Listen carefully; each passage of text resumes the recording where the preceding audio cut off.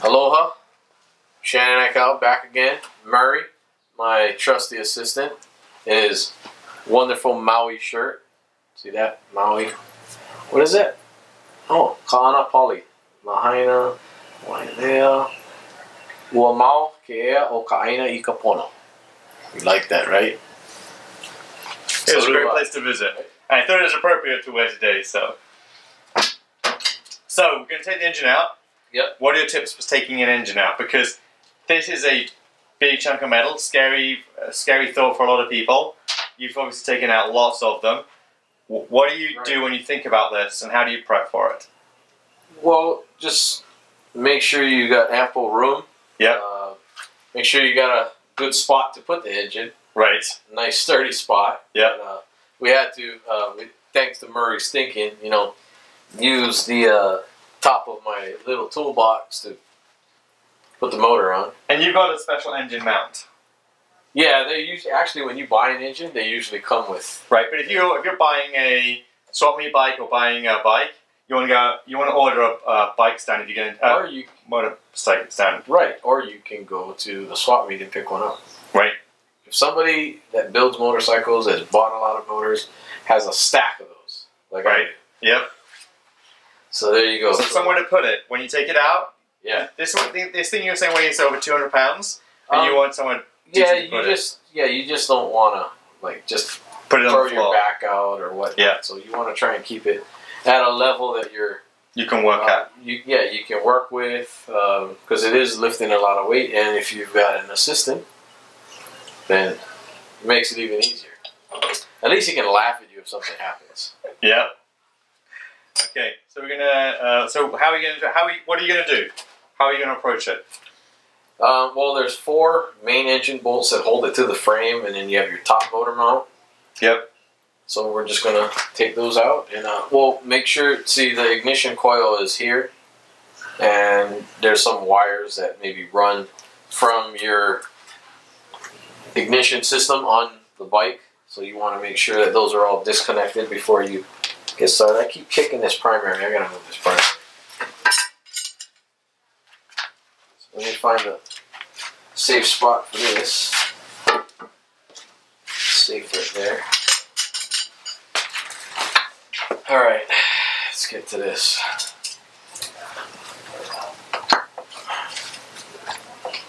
Let's start by taking off the top motor mount.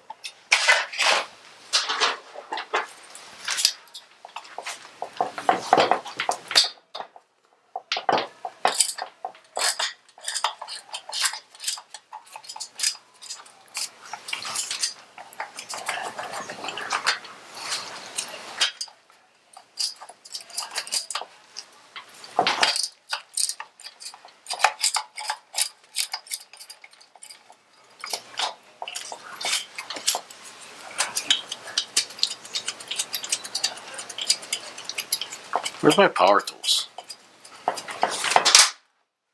Power tools again.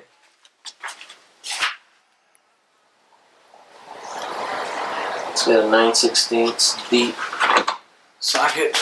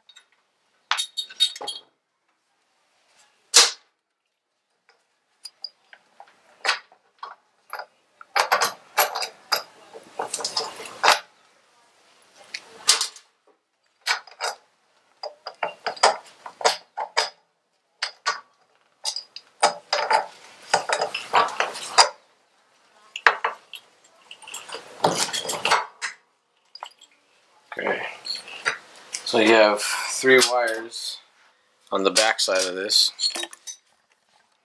which we don't need to cut. We're going to take them off. So you probably want to either mark them or remember where they go. Let's get some of this gasoline out of here.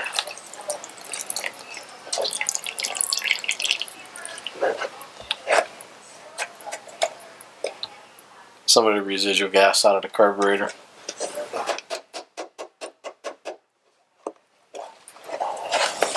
Let's give this thing a shake. The Shannon shake. Just making sure all that fuel's out of there. I don't want to get it on my person. Smell like gas today. I kind of don't want to get it on myself any other day either. But here we go. So as I said, let's take these out, and it is a 3/8.